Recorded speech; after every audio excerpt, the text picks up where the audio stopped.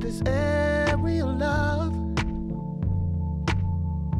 We got this aerial love.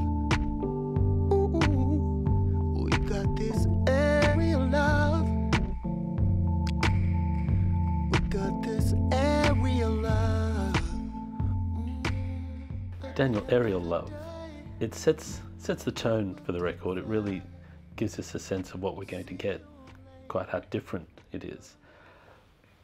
Was that your intention, to give us a sense immediately that we're going to be going on a completely different journey?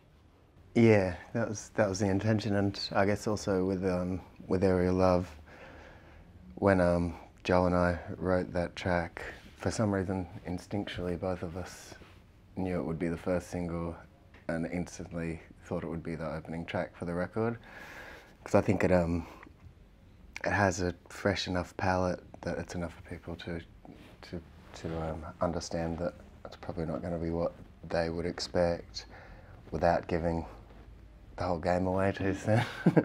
It's got some really interesting, I mean, it's got that big, deep bass, sort of bottom end sound anyway, and it's quite resonant. Yeah. That sort of fits in with the style of music that's about atmosphere and about suggestion, about feelings hidden, which does again seem to touch on some of the points in the album, that you're expressing things that have been held in for a while. Yeah, I think, to be honest, I'm not sure how deliberate that was, but there seems to be there's definitely an emotional and lyrical thread throughout the record, which is about. There's a lot of stuff that I'm talking about on this record that I don't think I'd be able to talk about unless it was in a song form, kind of thing. While there's a lot of quietness on the record and whispering, as you're saying about Aerial Love, there are also moments when you switch from loneliness, emptiness and space to something quite firm, and Preach has that quite powerful burst there. But even then, it's not big stadium, but it's certainly, by contrast with what's happening around it, it's... Yeah, that Preach was one of those tracks. It was such a simple, it's just like 3 chords, and I was really trying really hard, and it's a lot harder than most people think, and a lot harder than I thought it was going to be, to try and get away with 3 chords in a song.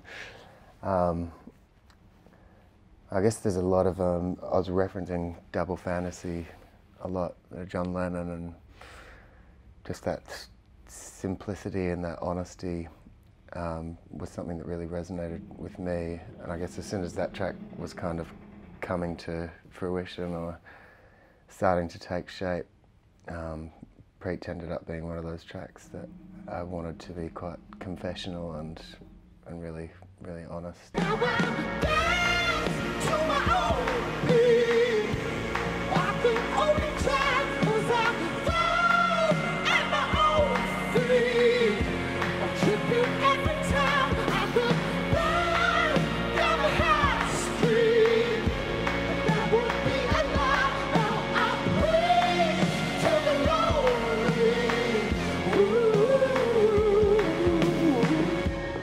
It's interesting you refer to Double Fantasy. I know you've used that as a reference point for the album.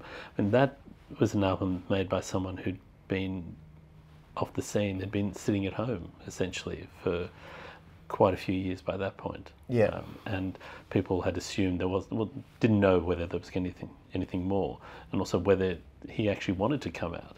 Yeah. In Preach, you say, I admit I'm just living just inside my home, but I don't want to live here no more.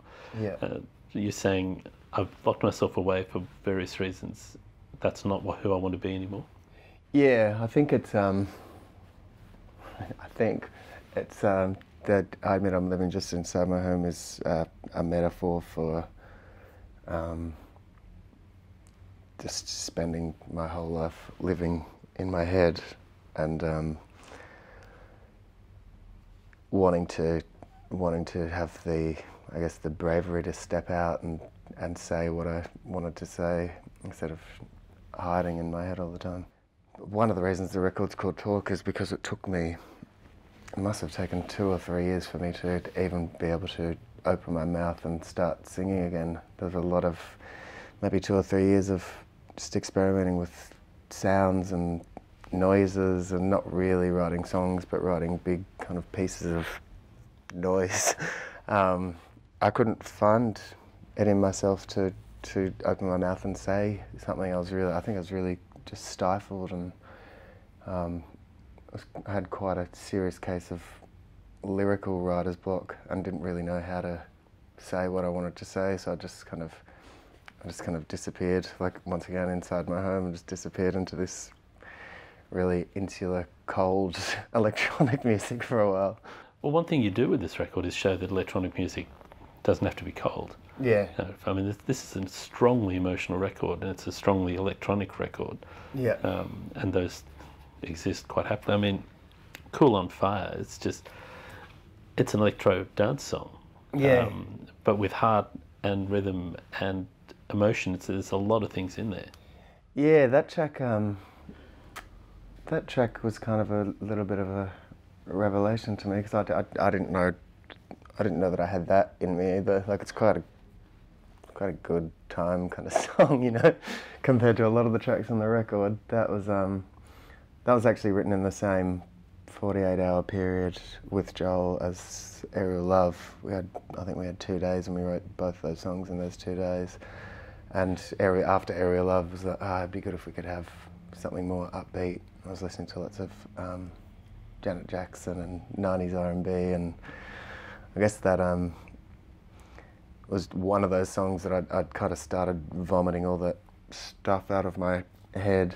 It felt like an opportunity to just write something about wanting to get into bed with someone. Get higher, you're kicking better, and I'm trying.